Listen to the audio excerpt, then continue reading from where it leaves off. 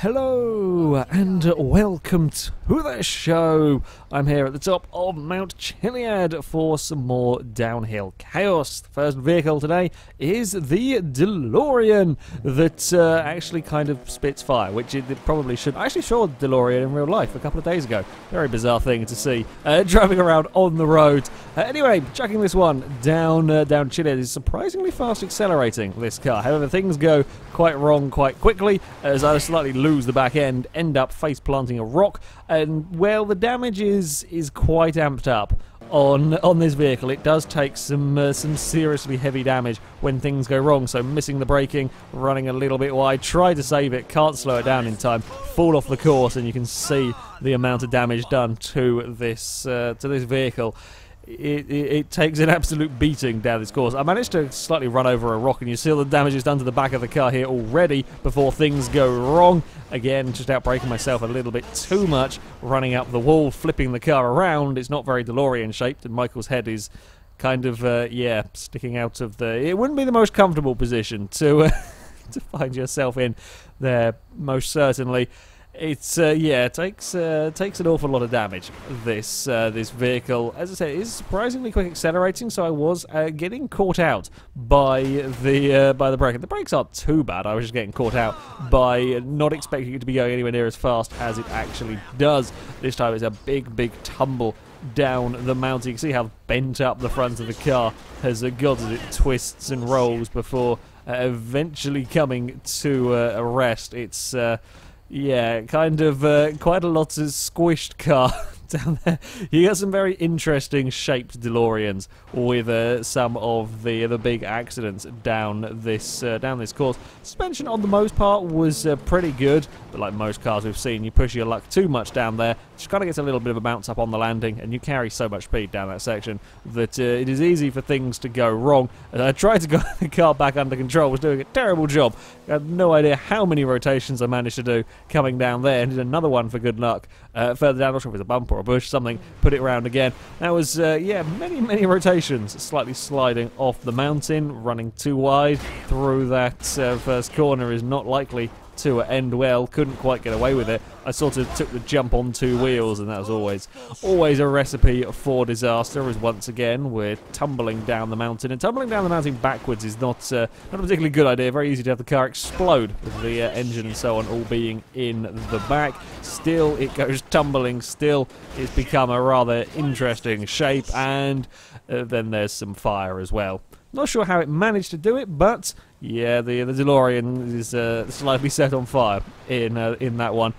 Yeah, the damage was quite impressive, as emphasised by some hikers getting in the way. Normally, not too much of a problem. They seriously slow the car down, and then I notice they're really...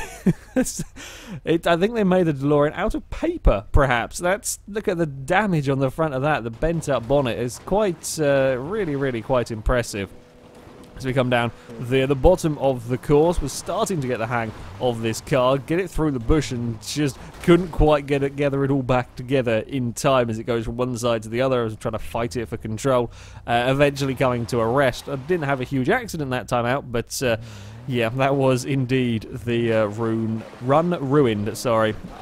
So on to the completed run for this car. It took a little bit of time to get the hang of it. It was surprisingly fast. The DeLorean was notorious for being incredibly slow. But this mod for GTA, it's got some pretty decent speed about it going down this course. Not that you can't really use a huge amount of the speed because of the tightness of the course, but the acceleration was pretty good in this vehicle. The brakes weren't too bad either, and certainly it was a fun enough car to drive. The handling was pretty good. It was a little too oversteery, perhaps, for the course, and the damage meant you had to be really careful. It meant you couldn't really push the car too hard through any of these corners. All it took was a slightest of nudge somewhere, and while you might get away with it in most cars, on this it's going to absolutely ruin the vehicle. So yeah, there was a certain amount of caution was having to be used down here, especially when it came to these big jumps. Often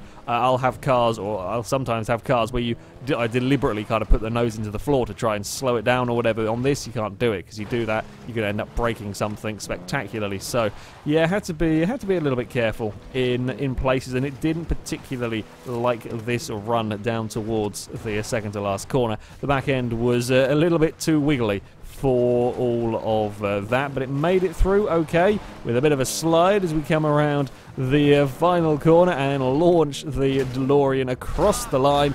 Tried to aim it between the trees, didn't work, and now the car is well and truly ruined. There's a little bit of a weird glitch with the bonnet texture you'll see from time to time, I think on the wing mirrors as well.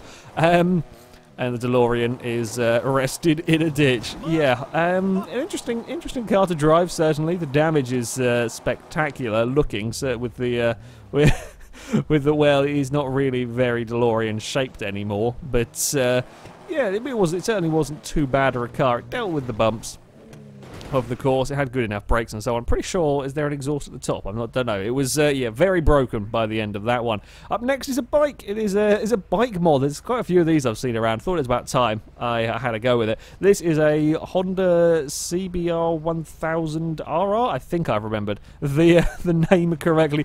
I don't know a huge amount about bikes, but I do know that going down Chiliad, the motorbikes are really very, very fast, and they're so fast that when things go wrong, they go really spectacularly wrong, as demonstrated that, yeah, that's 100-mile-an-hour splat into the wall. The thing with the bikes is they have got humongous acceleration, phenomenal brakes, and can turn very, very quickly. Sometimes that turning can be a problem. They can be a little too twitchy, or like me, you can try and be a bit too greedy with the power and try and sort of floor it down there.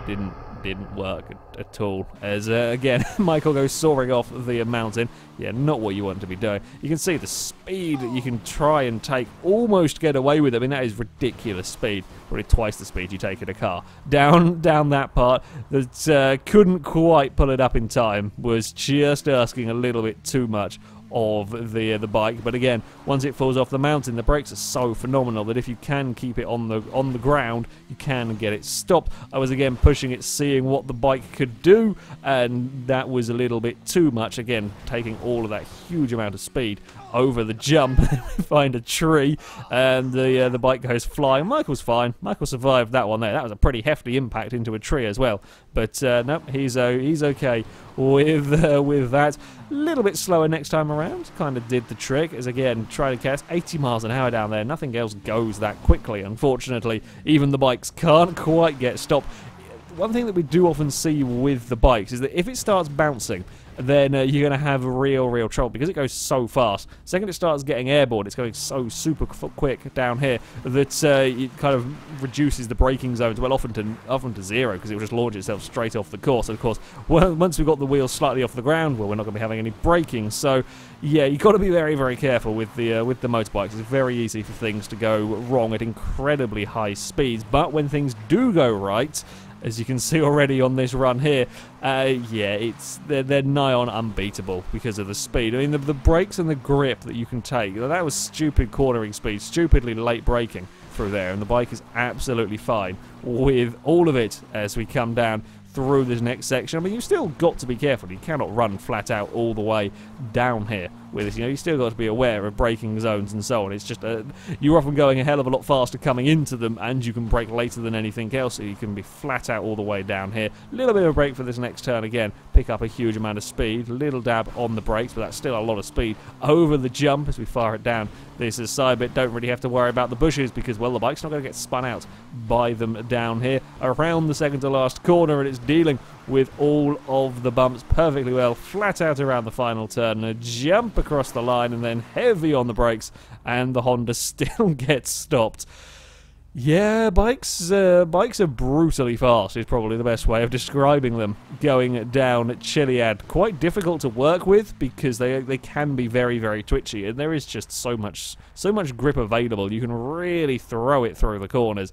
Quite a lot of fun when things go right.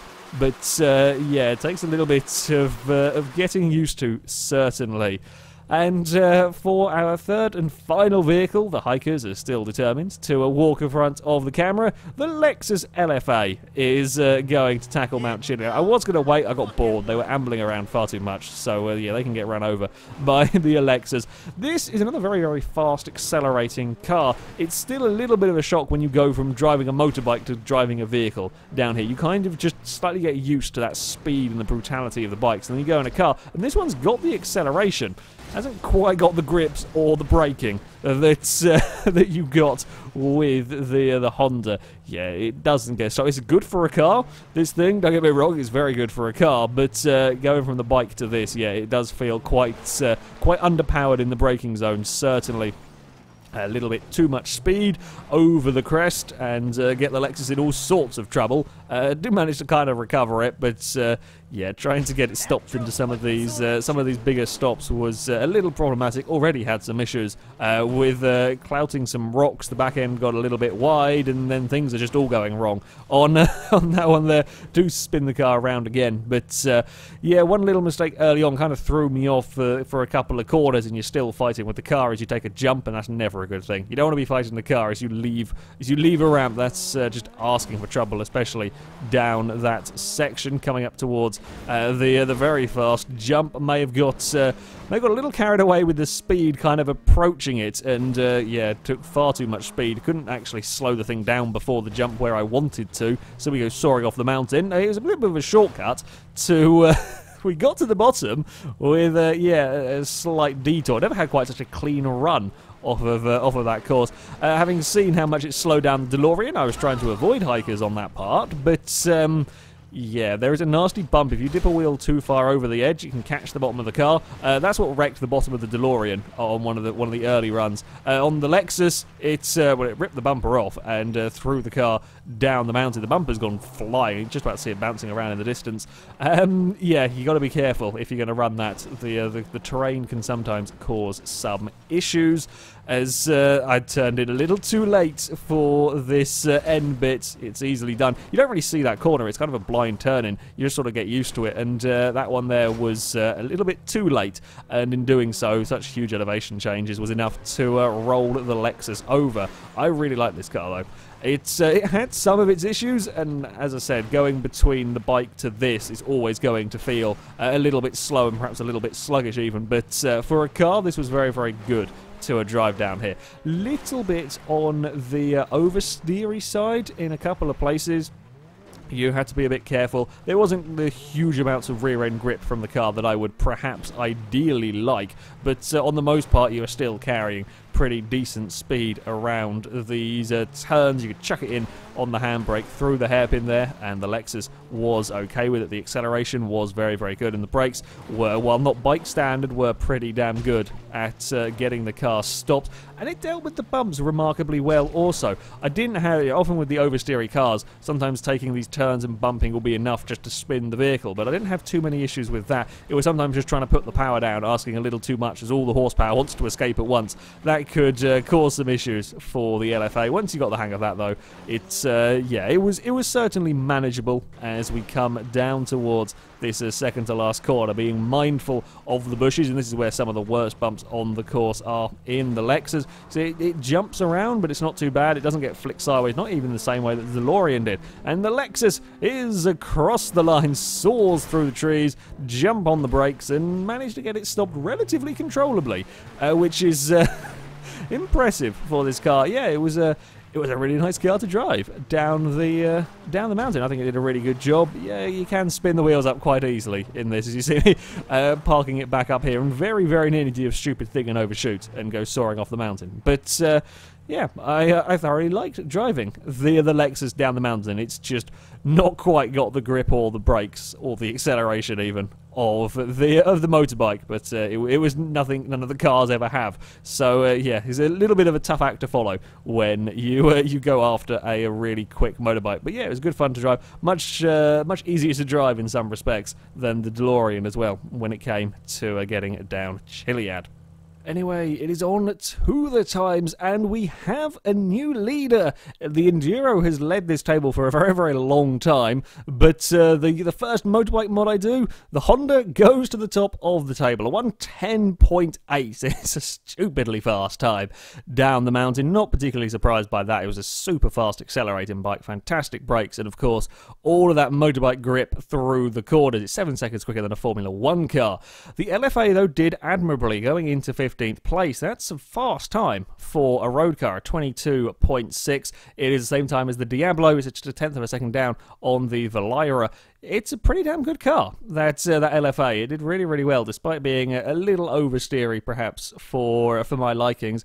Yeah, a 22.6, sorry, is a good time. Still, you know, almost 10 seconds, over 10 seconds down on that motorbike. And the Delorean is a fair way down in 78th, 35.1. While the acceleration was decent in the Delorean, certainly the caution you had to have to avoid damaging the car was a little bit of a problem. Yeah, just not quite the quickest vehicle going down the mountain. It beats the Batmobile, though, by a tenth of a second, but a little bit down on the Windsor. Anyway, that is it for this video, guys. I'll put a link to all of the mods that I've used in the description so you can download them, have a go with them yourself. But that's it from me. Thank you very much for watching, and until next time, goodbye.